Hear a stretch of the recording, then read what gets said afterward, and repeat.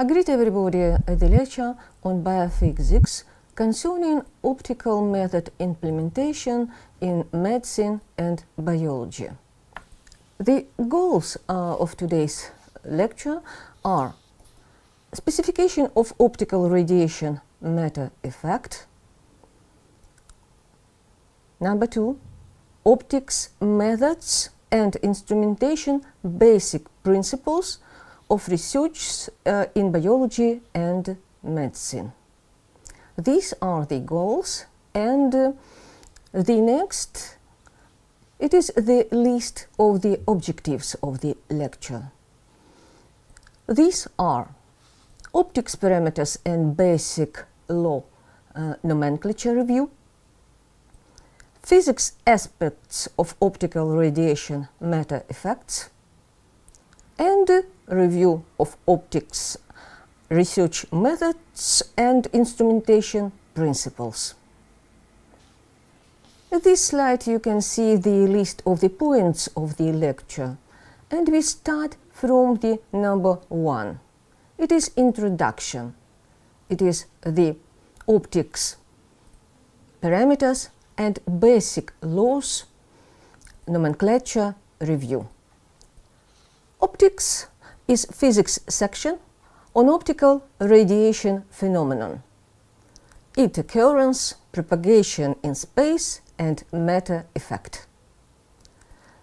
Optics is of two sub-branches in accordance with two physics models that used to describe optical radiation propagation and matter effect. Geometrical optics physics model for this is the light ray or light beam. And the second sub-branch of optics is the wave optics. Physics model that is implemented is the electromagnetic wave.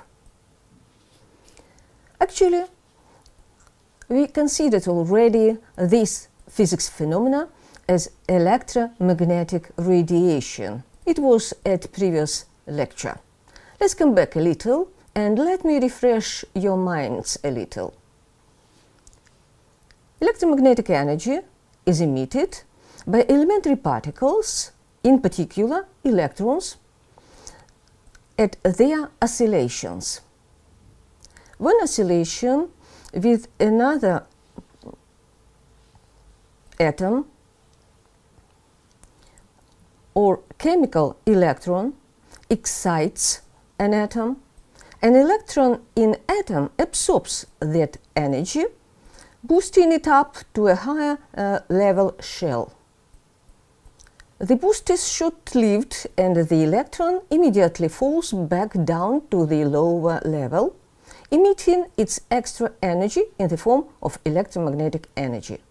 These two are reasons for the electromagnetic radiation to be generated: the oscillation of electric charges such as electron, or excitation of the atoms, actually electrons into the atoms, in particular by collisions with other atoms or with external free-moving electrons, for example.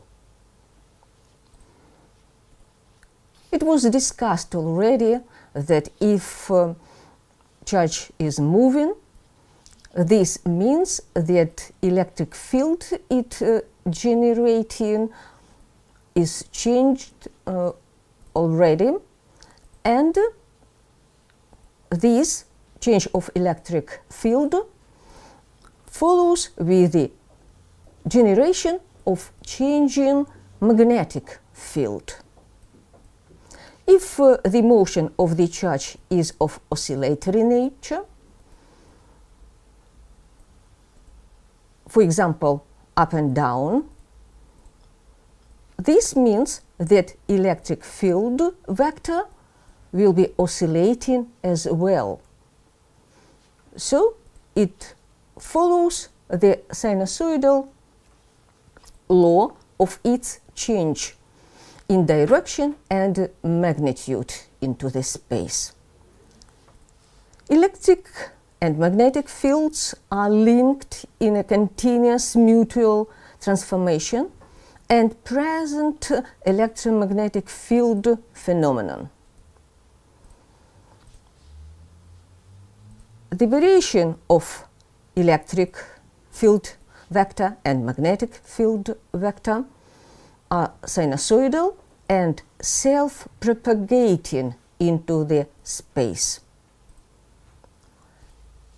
Electromagnetic energy is carried by electric and magnetic fields propagating through the space. Now, it may be discussed in terms of energy conservation law. Look, actually, the electrical charge is oscillating, and this is the mechanical motion in its nature. So, and the mechanical motion kinetic energy is converted into the form of changing electric field energy, and in turn this changes into magnetic field energy, and by that means electromagnetic energy is generated by oscillating electric charge. Electromagnetic waves propagate in matter with ultimate speed that is maximum in vacuum. Here you can see formula showing how electromagnetic wave velocity may be calculated and how it is determined by the substance filling the space where electromagnetic wave is propagating.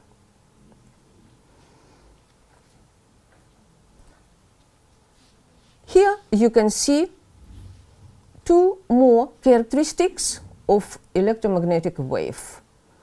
First of all, it should be said about the frequency of electromagnetic wave. Actually, it is the frequency of the change of electric and magnetic fields vectors. And the period of electromagnetic wave, it is the time of one completed oscillation of electric or magnetic field vector. Wavelength, it is the distance of the propagation of electromagnetic wave within one period of time, within the time of the one completed oscillation. These are own characteristics of the electromagnetic wave, but one more characteristic should be prescribed, should be specified for electromagnetic wave. Actually, it is the electromagnetic energy that is traveling into the space. Consequently, the energetic characteristic should be identified for electromagnetic wave. Electromagnetic waves carry energy as they travel through the space. There is an energy density associated with both the electric field and the magnetic field. The rate of energy transport per unit area is electromagnetic wave intensity described by the vector called the Poynting vector. The rate of energy transport is perpendicular to both electric vector and magnetic vector, and in the direction of wave propagation. The average intensity for a plane wave may be calculated by the formula that you can see at this slide.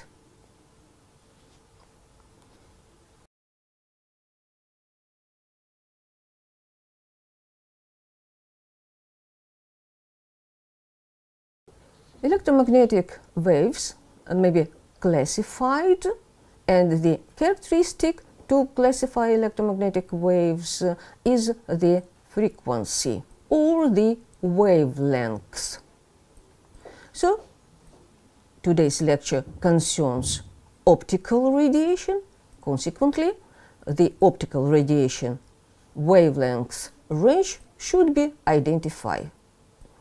It is between 10 to the power 2 and 10 to the power 4 nanometer. You can see it is narrow enough range of electromagnetic waves.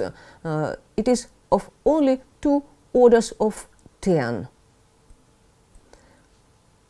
Optical radiation may be subdivided into ultraviolet range from 100 to 400 nanometer, visible range from 400 up to 760 nanometer, and infrared range between 760 and 10,000 nanometers. In this slide, you can see the whole electromagnetic waves spectrum and the narrow enough optical radiation range. Further in lecture, we will deal with the visible optical radiation that is called light. This term we will use.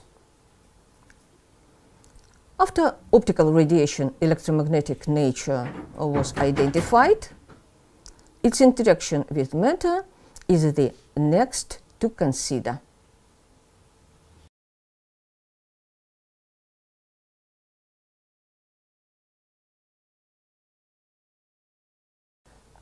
It is experimental fact that in homogeneous matter, light propagates in straight and does not change the direction of propagation. So, the physics model beam or light ray is very useful when we will talk about the only propagation of the light into homogeneous media. In geometrical optics, the analysis of the behavior of light is carried out with physics model light rays. It is just the imagination of the light emphasizing the specificity of the behavior of the light when it crosses the homogeneous medium. In geometrical optics, we consider the simple case. The propagation of light is rectilinear, straight lines. Media are homogeneous and transparent. Interfaces are not uneven, these are smooth. That gives specular, regular reflections only, not diffuse reflection, and no absorption of light by media. These are the conditions when it is correct to implement physics model of light as light beam or light ray.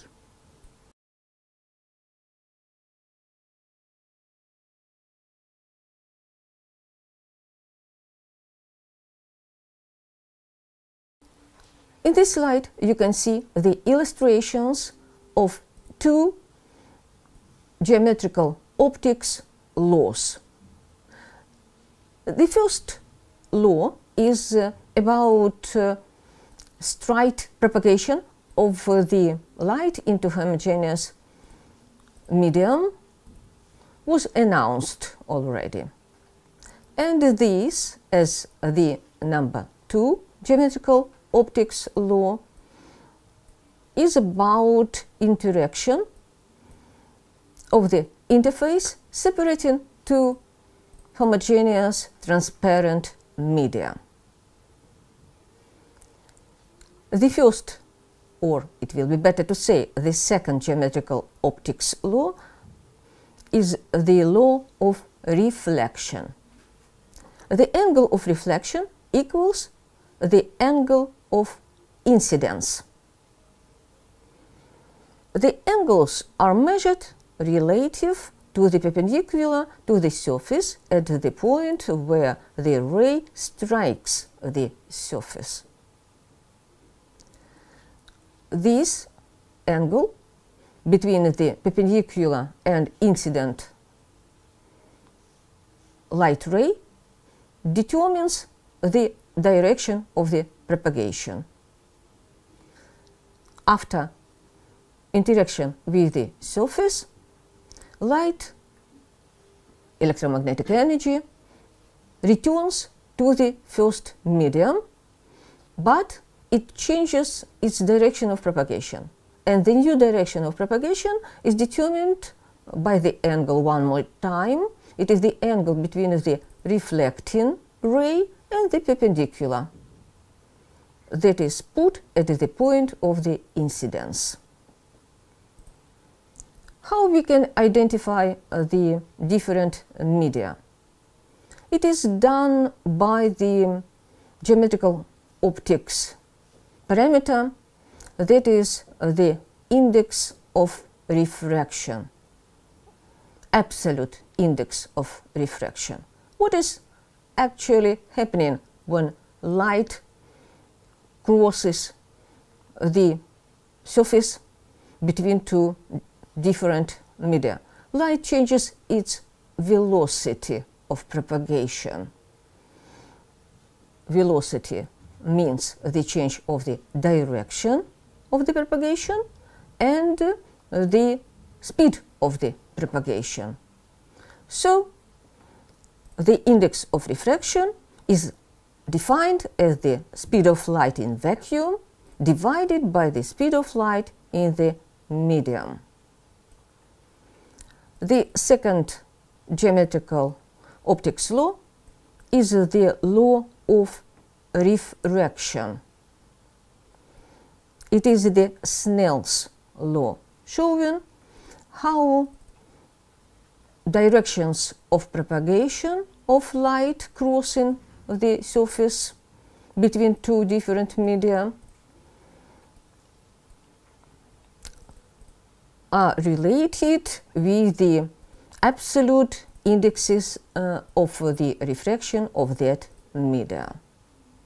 You can see this analytical equation showing that the change of the direction of the propagation of light into the adjacent medium is in strong accordance with the indexes of refraction of the media.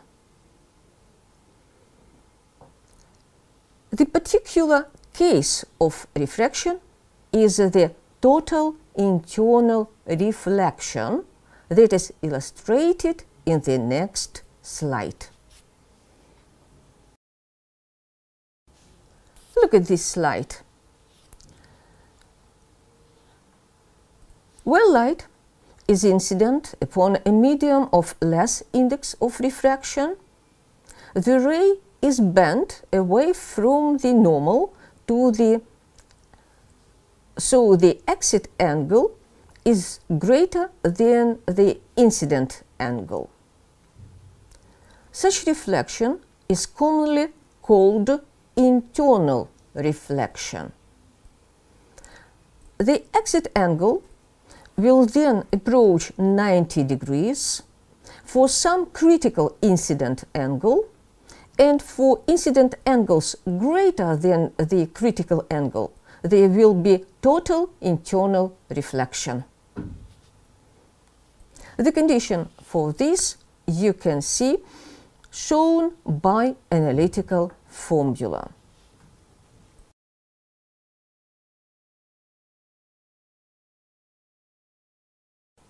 The fact that no intensity loss occurs in total internal reflection is also the basis for fiber optics, a new and rapidly growing branch of optics.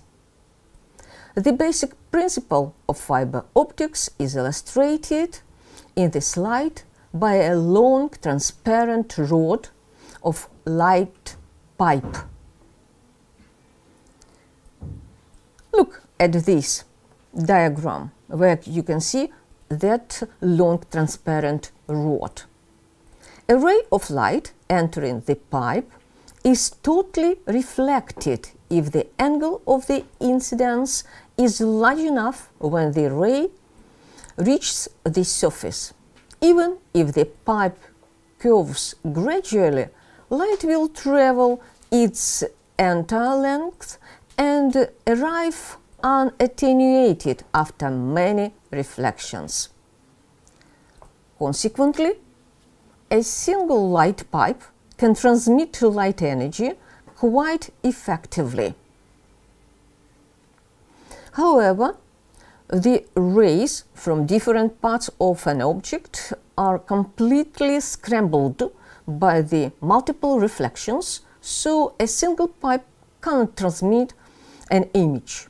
Images can be transmitted using bundles of fine glass or plastic fibers, since each fiber transmits rays from a very small region of the object. At the interface between two media, light changes direction of propagation. By how depends on the interface shape. We can see that the change of the direction of the propagation when light crosses the flat, smooth surfaces. And now let's consider refraction at spherical surface. It is illustrated in the next slide. Refraction at spherical surface. There is an object that is marked here in this slide by symbol O, and the ray of light from the object is incident on the spherical surface of the curvature center C, and the radius R capital.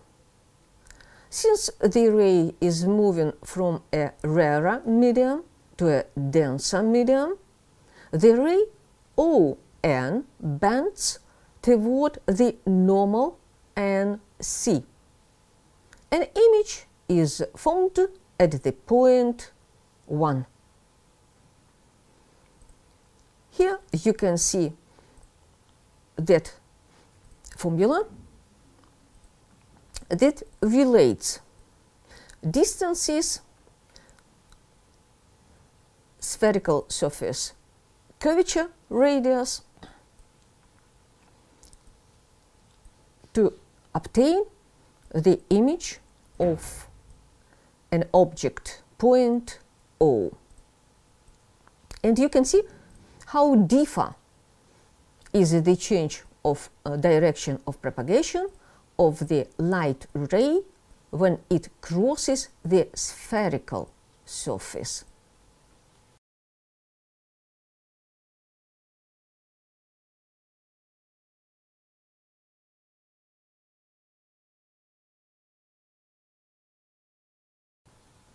But when it will be the transparent object closed by two curved spheres, the image of the objects may be developed. It is just the lens, that is a piece of transparent material, that can focus a transmitted beam of light so that an image is formed. The lenses in man-made optical instruments are usually manufactured from glass or plastic. For our purposes, it is sufficient to consider thin spherical lenses. These have two spherical surfaces, or a spherical and plane surface, and the thickness that is small compared to the radii of the surfaces. The lens forms a real image at an image distance. The three numbered rays in the diagram are drawn from the arrowhead as shown and demonstrate how image of an object is formed.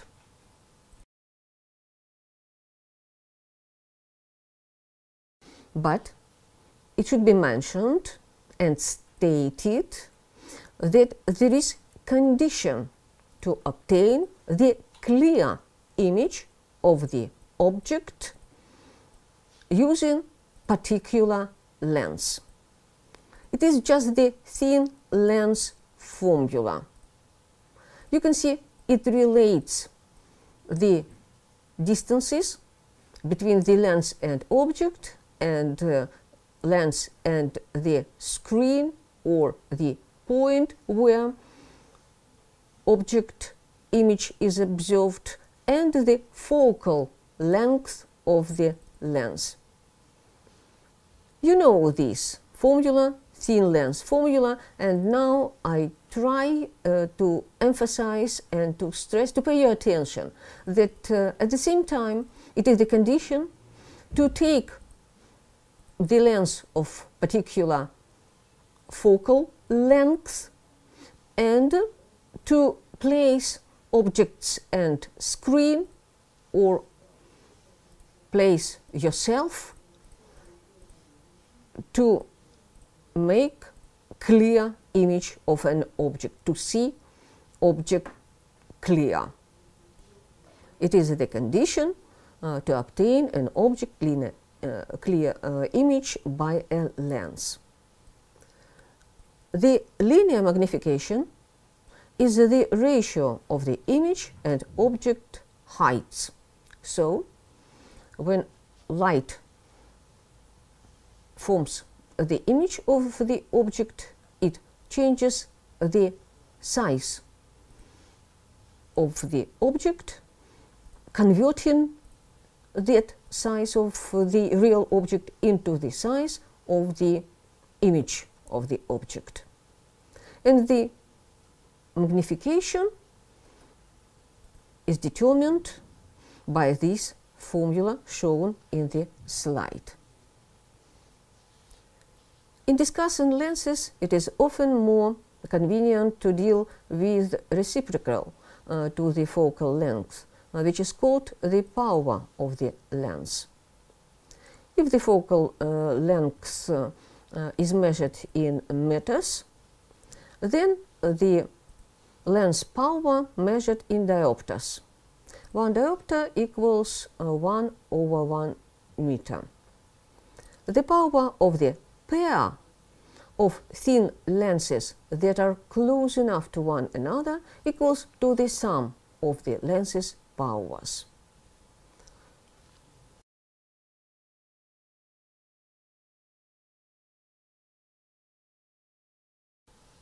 Now you can see that we specified the optical radiation, identify characteristics of optical radiation, and now we are ready to consider physics models of optical radiation matter effect. And the first is the polarization of light. And Malus' law, it is just the quantification of that physics phenomena, of that matter effect of optical radiation. Natural light emitted by a bulb of intensity I0, for example, as it is shown at diagram in this slide, has electric field vector and magnetic field vector variations in all directions. It is shown by the arrows. And we say about natural light as about ordinary light. When ordinary light is incident normally on one face of a thin tourmaline crystal with its faces cut parallel to its crystallography axis. The vibrations in the emergent light are confined to the plane containing the direction of propagation and the axis of the crystal. Such a beam of light is said to be plane polarized. The plane of polarization is that plane in which electric field vector and magnetic field vector variations occur. This light being passed through a polarizer has the intensity of half of initial original intensity. The intensity of light passes through the analyzer, one more polarizer, is found to be less, and the intensity of that light may be calculated using that equation that is analytical formula of Malus' law. So you can see this situation of the interaction of electromagnetic energy with the medium. This energy crosses. It is understandable that we talk about the atoms and molecules into the medium with their own electric and magnetic fields, and it is very difficult and impossible to avoid the interaction between the electromagnetic wave and the electromagnetic fields of atoms and molecules. And this effect is just the polarization. When the electric field vector and magnetic field vector both start to oscillate just at the plane, crystallography plane of the medium. So, and by that means, the light from the ordinary becomes to be ordered with the only one plane of the oscillations of the electric field vector and magnetic field vector. It is polarized light.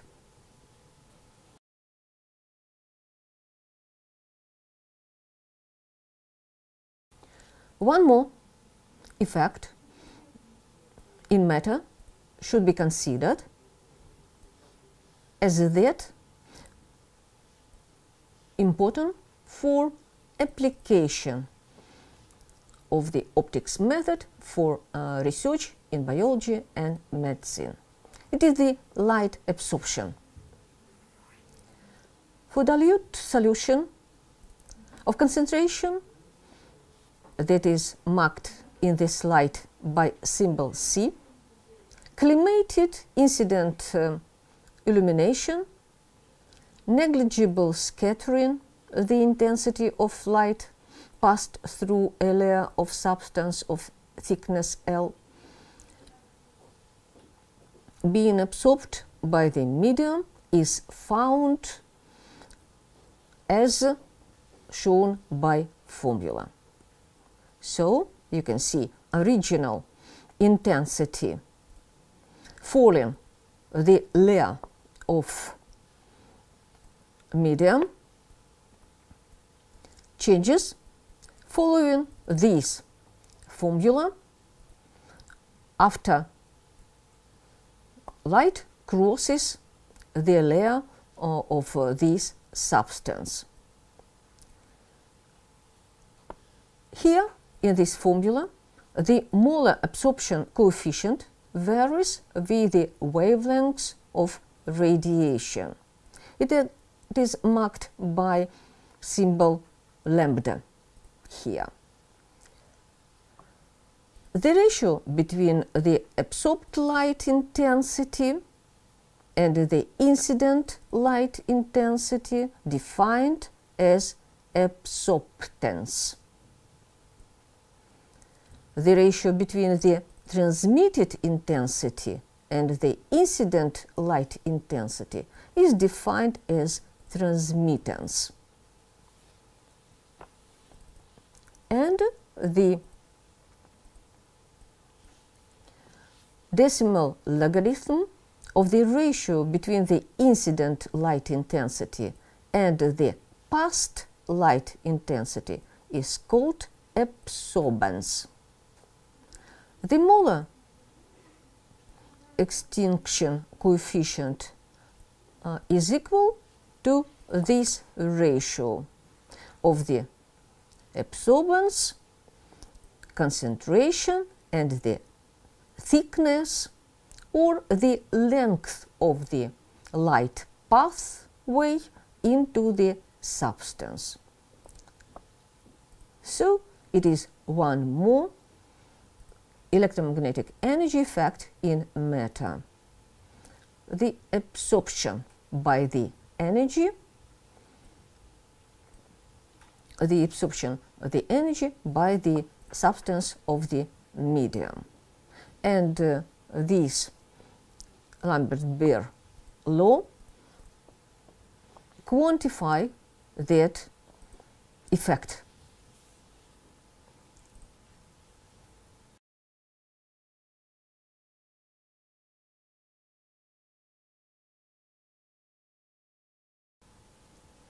And now we start the third point of the lecture, physics principle of biomedical research by optical instrumentation. And the first we start from is the fiber optic imaging. Fiber optic imaging uses the fact that the light striking the end of an individual fiber will be transmitted to the other end of that fiber. Each fiber acts as a light pipe, transmitting the light from that part of the image along the fiber. Even if the pipe curves gradually, light will travel its entire length and arrive unattenuated after many reflections. A bundle of these fibers produces the fiber optics light guide. If the arrangement of the fiber in the bundle is kept constant, then the transmitted light forms a mosaic image of the light which strikes the end of the bundle. You can see this at this slide, bundle of the light fibers, optic fibers.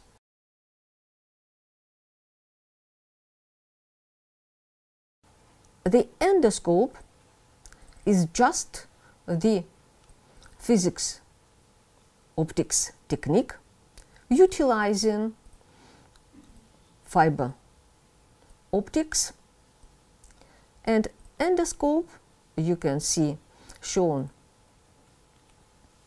at this slide. The long flexible shaft containing the fibers is made of a helical steel band inside steel mesh to prevent the glass fiber from damage, whilst permitting the wide range of movement required. This is enclosed in a plastic sheath to provide water proofing, chemical protection, and ease its passage into the body. This shaft is about 10 mm in diameter and up to 2 meters long, depending on application. At the far or distal end is the bending section, which is fully controllable from the operator's end to carry out maneuvers and minor operations. At the distal tip, the fiber bring the light and carrying away the image are fitted with the lenses. The endoscope shaft contains the following. usually two non-coherent fiber optic bundles. These are the light guides, a coherent fiber optic bundle, the image guide, a water pipe to wash the distal face of the optical system, and operations channel used to insert surgical instruments. Also, control cables to operate the end, which is adjustable. In some cases, a channel for suction and one for pumping in air or carbon dioxide gas. The viewing or proximal end of the endoscope contains the controls for all of these functions, an adjustable eyepiece, and a connection to the light source and camera. The light source is a high-intensity xenon lamp, which a lens couples arrangement to permit wide-angle illumination. The camera can be attached to the eyepiece of the image guide. A photocell monitors the brightness and informs the light source, so it produces a flash for a suitable exposure. A large variety of accessories and ancillary equipment is available to support the numerous applications of endoscope. At the next slide, you can see that accessories that may be used and the kinds of the investigation that implements the endoscopy. Endoscopy, one more time, is the intersection of a long thin tube directly into the body to observe and internal organs or tissue in detail. Look, it is great opportunity for non-invasive direct viewing, visual observation of the internal structures to make the objective diagnosis of the state of that structures. Endoscopy can also be used to carry out other tasks, including imaging and minor surgery.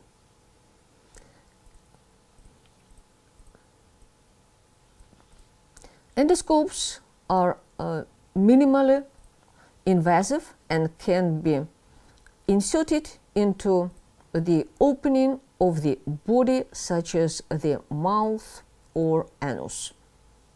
There are many different kinds of endoscopy.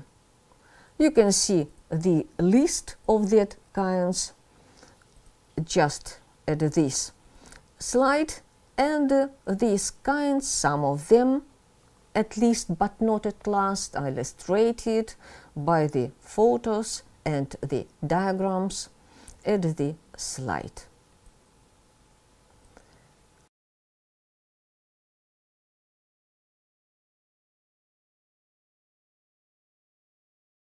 We can show now it is the microscopy. So you can see that endoscopy and microscopy, these two methods are based on geometrical optics principles. The reflection of light, for example, as for endoscopy. It is the example of the implementation of that kind of interaction of electromagnetic wave with the matter. the microscopy is different. It is just to develop image of the object for more clear their observation by change of the object's size, for detailed research of the small, not seen objects.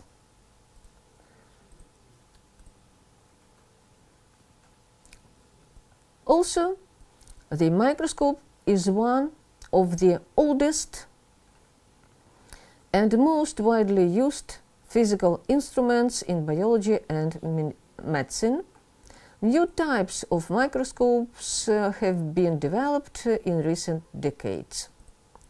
This makes possible more detailed study of cellular structures and sometimes avoid the need for destructive methods in observing living cells. At this diagram, you can see the bright field light microscope, the ordinary microscope found in every biological laboratory. The lenses in the condenser focus the incident light on the specimen, and the diaphragm regulates the intensity. At the next slide, there is an optical diagram showing the principal optical scheme of the microscope and illustrates how microscope forms an image of an object of study. Следующий slide. Look here. The object under study is placed just beyond the focal point of the objective. Its image is real and inverted, and it is much larger than the object. The linear magnification is typically around 50. The image then serves as the object for the ocular, which acts as a simple magnifier and provides an enlarged virtual image at a comfortable distance for viewing. It is physiological distance 0.25 meter. A microscope magnification equals to the product of an object and ocular magnifications. Most compound microscopes can magnify by 10, 20, 40 or 100 times, though professional ones can magnify by 1000 times or more.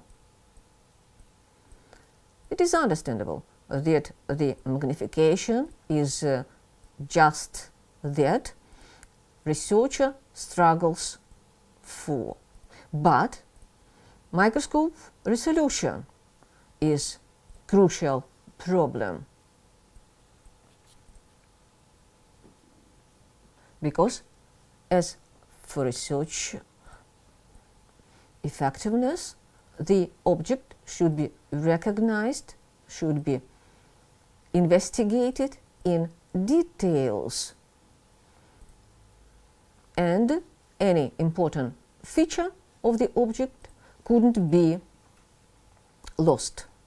So resolution is the crucial problem of the microscopic research.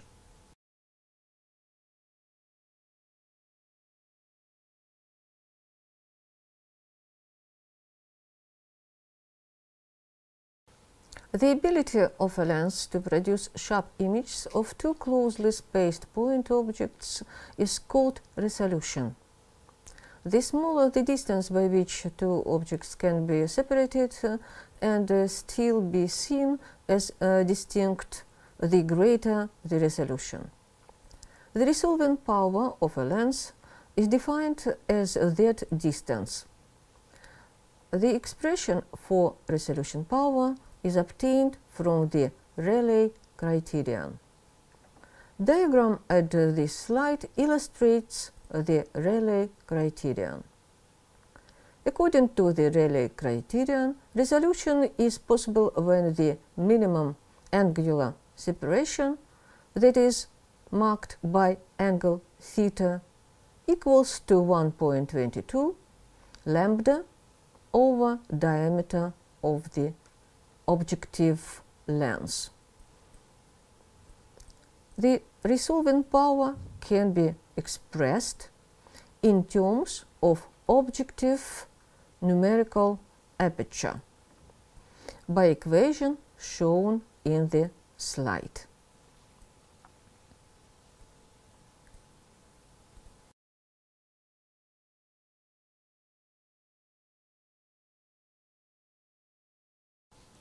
At this slide, you can see how microscope objective and eyepiece parameters are inscribed on the outer housing. Microscope objectives' important parameters are inscribed on the outer housing. It is the magnification and aperture. You can see how these are marked at the objective outer housing. Microscope eyepiece magnification is inscribed on the outer housing as well. You can see this at a lower part underneath this slide. So then, researcher can make his/her choice of the pair objective eyepiece for different objects of study.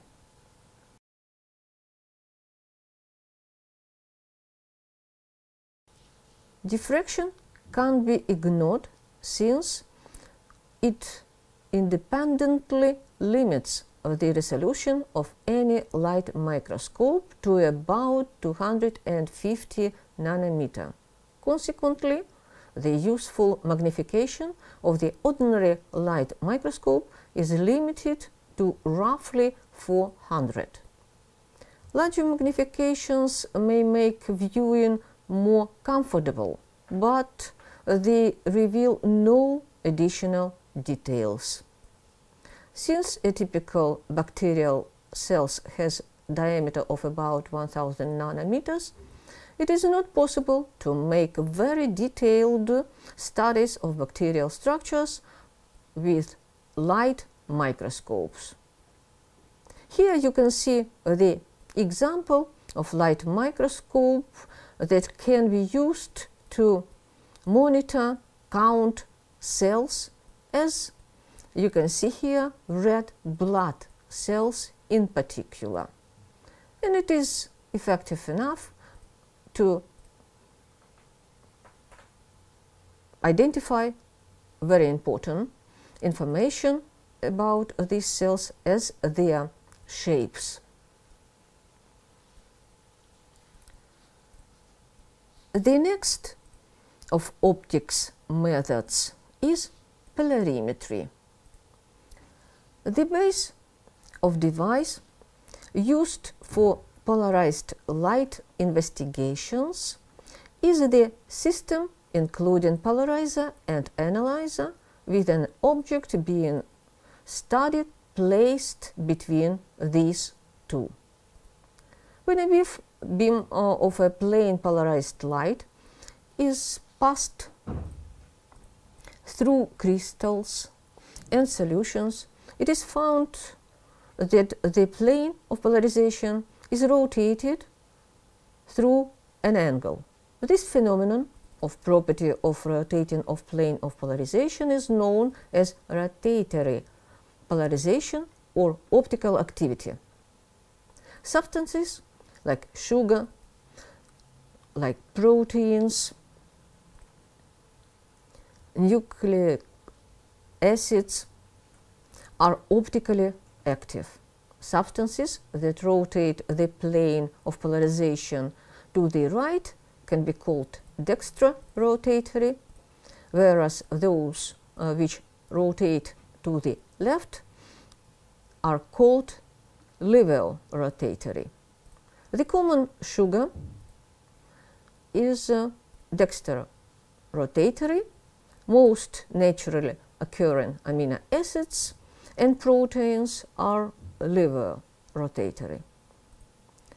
An instrument which measures optical rotation is called polarimeter. Measurement of optical rotation enables quick determination of the concentration of an optically active substance in an inactive solvent. It is very useful in the estimation of percentage of sugar in a solution. Polarimeter specially designed for sugar test is called sacharimeter. Molecular rotation of a substance is very important in deciding the structural formula. The optical diagram of polarimeter is shown in the next slide.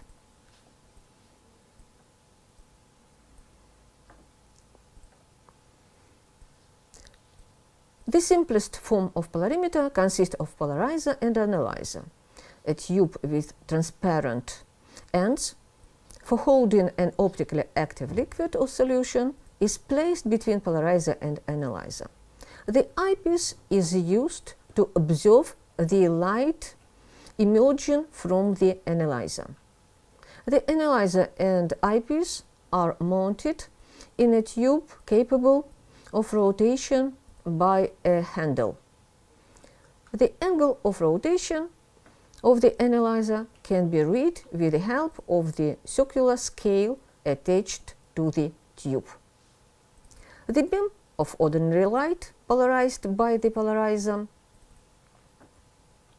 The optically active solution held in the tube provides the rotation of the plane of polarization of beam polarized by polarizer.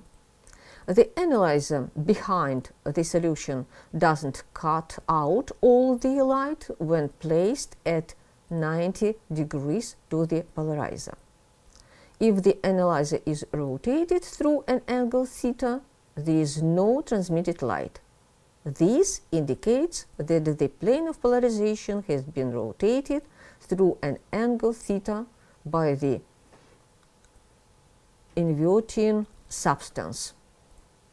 Thus, the angle between the axis of polarizer and analyzer is the angle of rotation theta.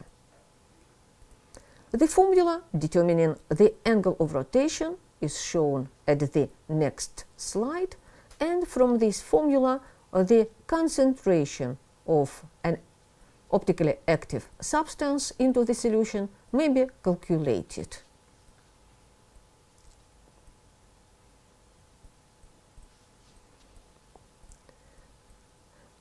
As you can see from here, the formula for dilute solutions, the angle of rotation in radians is directly proportional to the concentration and the length of the pathway of light into the optically active substance. And as here is a specific rotation defined as the rotation produced by a light or a solution of length 1 meter and concentration 1 kilogram per meter cubed. This depends on the temperature and the wavelength of light used. Polarimetry will provide information about the molecular structure, the concentration of the substance, and sometimes information about the solvent that is used. Nowadays, polarimeter, modern instrument, you can see here, to measure the concentration of the sugar into the water solution.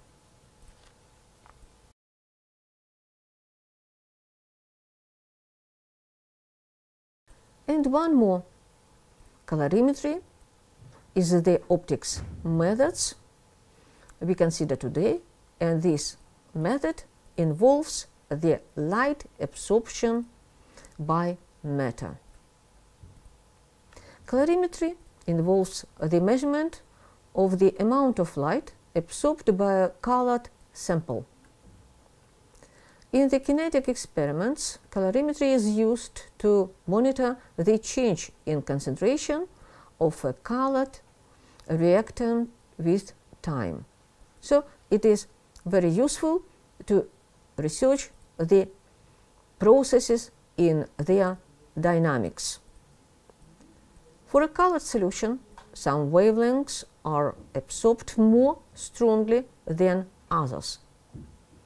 This wavelength depends on absorbance and thus Beer's law through the molar absorption coefficient, which is a function of wavelength. The molar absorption coefficient, alpha, is a proportionality constant between absorbance and concentration for a given path length. A high alpha value means that a substance absorbs light strongly at a particular wavelength. A plot of alpha versus wavelengths is called the absorption spectrum of substance. This spectrum shows which wavelengths of light are absorbed and which are not.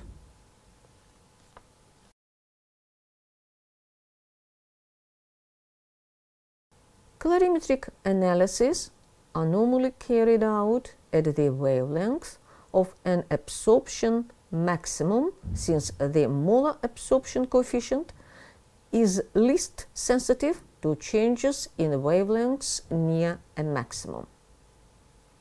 A typical colorimetric analysis uses a series of solutions of known concentrations to produce a Beer's law calibration plot, whose slope can be used to calculate alpha. Then an unknown sample is analyzed by measuring its absorbance. The formula in this slide shows the Lambert-Beer law that can be used to relate absorbance, that is marked by D, and concentrations C for a given path length B. So it is the colorimetry method by calibrating graph implementation.